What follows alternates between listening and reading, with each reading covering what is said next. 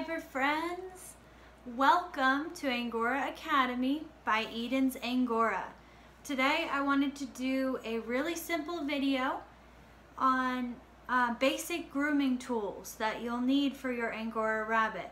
So I have this array of grooming tools and I'm going to pick each one up and explain to you what it is, how you can use it, why you need it. The one tool that I'm really sad is missing is my set of baby sewing scissors. I just tore the house apart before this video to try to find them. I don't know where they are. That probably means they're out with the rabbits because I use them so often. So just imagine a baby set of sewing scissors right there. Let's get right into it. This is my favorite comb set. You can get it at Tractor Supply. I have no idea what brand it is, but it comes with these handy dandy little nail clippers. I believe it's a cat grooming set. You'll need a set of nail clippers, so it works perfectly to get this comb set. Now, the flea comb is basically useless. It's too fine for the wool, but it is worth paying the $7. I think that's what I paid for it for the set. For this little beauty right here. This is my best friend. It just fits in my hands so nice.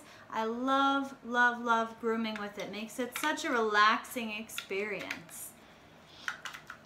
If you can't find this set where you live, don't despair. I have with me 3 other metal combs that I use all the time. You may prefer one with a handle like this, or you may want one that rests more in your hand. I use it like this when I am brushing. Anything that is fine, but not too fine. I like this one because it kind of tapers. You can use the fine end for some areas of the rabbit, and then this wider side works better for combing the primary layers of the prime coat. Okay, so basically, 1, you need nail clippers. 2, you need a metal comb, whether that be one of these or this set right here. The next thing you'll need are scissors.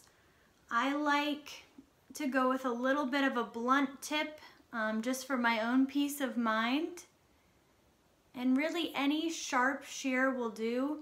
I like to keep one that's longer and one that's shorter, and then preferably my tiny sewing scissors. I love those for mats when they occasionally happen behind the rabbit's ear, things like that. So, 1, you need nail clippers, 2, a comb, and 3, probably several sets of shears. The last thing I recommend is this set of clippers by Gimars. You can get them on Amazon. They're cordless. I love that the cord doesn't get in the way. I'm not worried about the rabbits chewing it. It's rechargeable. It's wonderful. It's about $30, so you can't really go wrong with it. And it cuts better than my $250 Andes shears. So whether you're in English or you're in German, occasionally I will clip my French too. They're great for clipping down moms on their bellies before they give birth. Just a really handy thing to have around. Now we're gonna move to the last things I have on the table. Do not get these to groom your rabbit.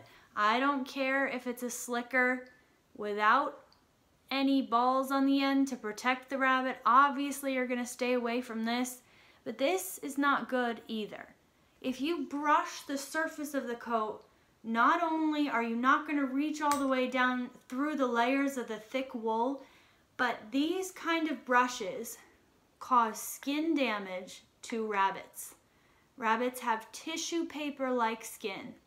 You do not want to be combing even straight down on that skin. We need to respect our rabbits in that way. Second, these kind of brushes called what are known as neps in your fiber. It actually tears the microscopic makeup of the fiber. the microscopic layers of your fiber will get kind of frayed. If you picture your fiber like this and you're combing it and it's roughing up the edges of the fiber, and it'll cause those edges to come together, and you'll get, guess what? Mats, which is exactly why you're brushing your rabbit, to prevent mats. So get these off the table. We don't need those, all right? Let's stick to the basics. You will need these few tools. They're inexpensive, they're easy to find, and they will make your life owning an Angora a pleasure. It was my pleasure to make this video for you, and I hope it was helpful. Please subscribe and give me a thumbs up if it was helpful. Have an awesome day. Bye.